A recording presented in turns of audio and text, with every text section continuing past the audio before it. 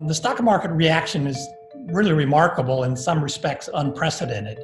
So the remarkable aspect was how much the stock market fell over the first few weeks from late February by 30% or so in the US. The unprecedented part is the extent of stock market volatility.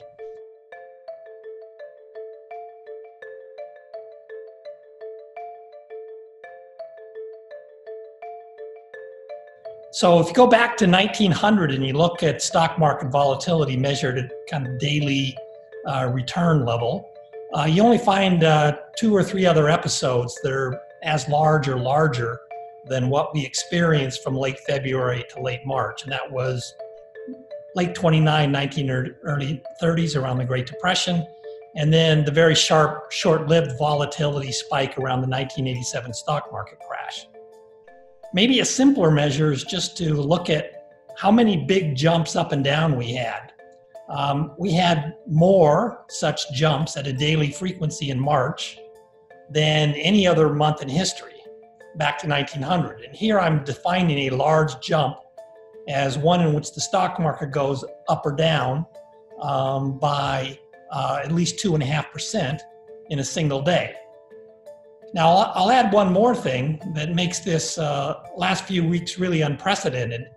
And here we went back and looked at next day newspaper accounts of every big daily stock market move back to 1900. And we found before February 2020, zero instances in which a pandemic or a policy response to a pandemic triggered a large daily stock market jump.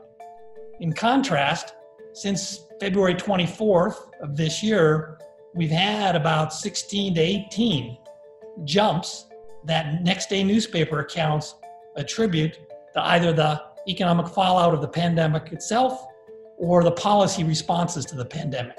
So we've had nothing like that previously. You know, that's a really good question about what role the media has played in driving these stock market gyrations. It's hard to answer with complete confidence. I don't think, however, that's the primary reason that this episode is so unique. I base that on a comparison again to the Spanish flu episode. Now, it's entirely plausible that back in 1918, 1919, and 1920, information filtered out rather more slowly than it does today.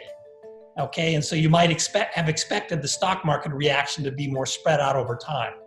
That was certainly the case. But even when you look over periods of a few months or more, back in the Spanish flu episode, you see a much milder stock market response to the downside than we've seen in the last, say, 6 weeks in the United States. That makes me think that the primary reason for the big stock market drop, certainly, and probably the extent to which newspaper accounts attribute it to the pandemic and responses to the pandemic, is not so much the role of the media, but really 2 other things. One is the more interconnected nature of the modern economy, and in various ways, you know, the ubiquity of long distance travel, the role of face-to-face personal and business services in everyday life, global supply chains, just-in-time inventory systems that are highly vulnerable to supply chain disruptions. That's on the one side. And then on the other side is really the tremendous policy response, the social distancing, the containment, the curtailment on travel restrictions. These are outside the bound of previous experience, even during the Spanish flu. So I think those 2 things together, the nature of the policy response and the interconnected nature of the modern economy, are probably the main reason that we've seen such violent stock market reactions to this pandemic.